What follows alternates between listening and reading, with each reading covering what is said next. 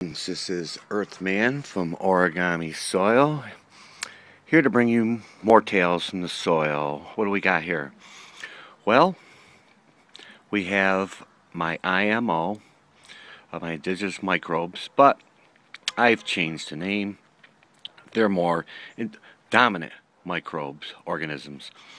And the reason being is it's just not my leaves and soil from my local area in there, but collected from Virginia to Alaska to the Adirondack Forest in New York, the Blue Ridge Mountains. Just collected different soil samples from all different areas. There's worm castings. Also, there is my own brand of bokashi in there with a lactate bacteria and non-sulfur purple bacteria.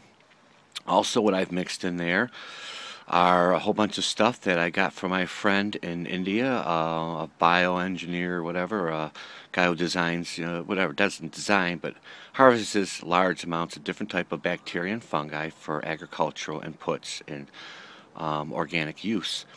What I got from him are phosphate mobilizer, silica mobile, salva, whatever. Just things that break down different metals like sulfur, bacteria that breaks down magnesium, bacteria that breaks down silica, iron. I have VAMs in there, vascular mycorrhizal. I have endomycorrhizal in there. I also have just a whole bunch of other different type of bacteria. And these all are designed to be dominant soil microorganisms. And so, here's another thing. Traditional IMO is made from rice, undercooked. I didn't have any at the time. I know it seems pathetic, but I didn't have any. But I did have at hand at the end of the meal some organic wheat berries. And so I decided to use those, and I got about a cup in there, a cup and a half.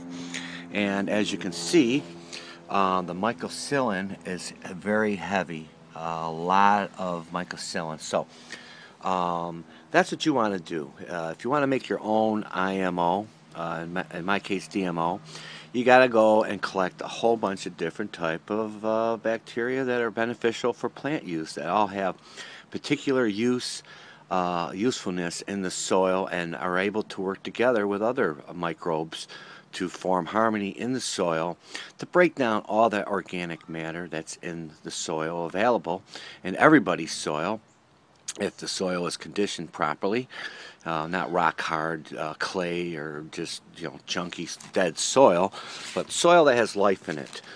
Proper life. And not only that, all these bacteria, they emit enzymes and acids and stuff and hormones, things that the plant needs for just its defense system and maximize antioxidant production and enzyme productions and just the protein and carbo, sugar production. There's everything that a plant needs from bacteria and fungi that you ain't going to get from chemical. No way. And not even organic if you're just relying on organic liquids instead of your soil to feed your plant and keep it alive. So what we have here, once again, are wheat berries, about a cup and a half. I put it into this plastic bin. Down the road, I'm going to get a wooden box. I'm going to stop relying on plastic as much. But it was at hand. And so I put the rice in this black plastic thing, tray, and put that inside the bin here. And then I put the plastic bag over it and kept it in a cool place in my basement. And as you can see, boom, the life is abundant. Not only that did it develop there, but look at on the side here where I didn't try to promote this or anything. It just happens. That is how lively the soil is. I have a little infestation of fruit fly, but nothing major. I have contained it to one area, not my soil production area. So don't panic. Everything is under control with our soil here at Origami. But look at that.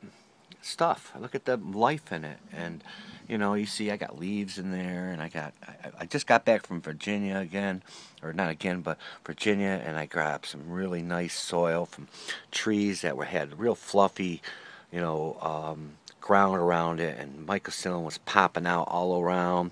And I got it from different places, on a mountain, on the valley, you know, different sources of different type of microorganisms, and brought them home. And there you go. So now what am I going to do with this delicious plant stuff? I can't just leave it like this. What I'm going to do is I want to be able to sustain it and keep it stable, and for my own personal use down the road for different soils and things that I have, you know, that I'm going to be selling to the public through grow shops and online and stuff. And so I'm going to mix this with some brown sugar and some molasses. It probably I'm going to probably put all that brown sugar in there. I want to say that's like, you know, like a couple cups worth, maybe 2 cups of brown, and then maybe a little bit of molasses, like a couple tablespoons of molasses, and then mix it up real good, and then I'll just hold it like that for a while. It should stand for at least 6 months if you keep it cool. And then what you do is you take about, I would say a couple tablespoons of that and add it to maybe like a quarter cup.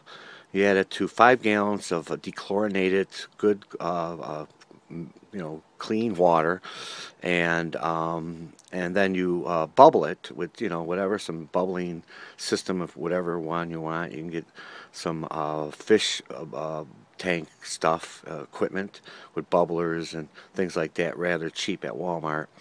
And you bubble it for about at least 12 hours. 24 is good.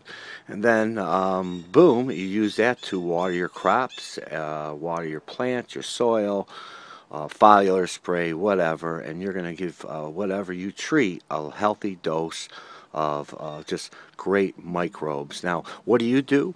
Well, you can, like I said, you can collect your own soil samples from around, or you can just get what's available in your area. Just if you got a nice compost pile going, you know, you can grab some of those leaves that have been composting, and there's a lot of good bacteria on that, and maybe dig up a little soil by a tree next to your house that looks real healthy and has a good root system, and the ground's real fluffy. Like, you know, in the forest is really good places to get those samples. So now you mix that together with you know, your leaves, and then, like I said, you cook whatever amount of rice that you want, you know, a pound or less, and then you put it in something, and you put that container into the other container that has the soil. You cover it up with a bag of some sort, or a cover or a lid, and come back to it about a week later. I check it out about 5 days to 7 days after.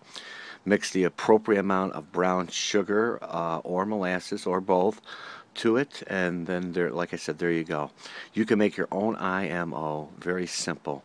And I did a bunch of videos, process, blah blah blah, but I thought this, you know, knock it out all at once, one video. It is easy to make your own IMO, and it's very important, brothers and sisters. It's very important for you. It's very important for you to populate your soil with as much bacteria as you can. And so, this is Earthman signing off. You have a great day.